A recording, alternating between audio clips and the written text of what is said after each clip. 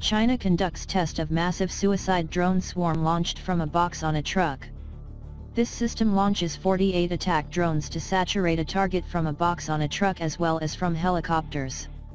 The unmanned aircraft are very similar in form and function to more recent models of China Poly Defense's CH-901 loitering munitions. A swarm that can be deployed from multiple platforms, on the surface and in the air, potentially approaching a target area from multiple directions, would give the complete system immense flexibility and resilience. Being networked together, and being autonomous in nature after being loaded with a target area location, along with other mission parameters, these swarms will be extremely hard to defend against using even the best short-range air defense systems in development today.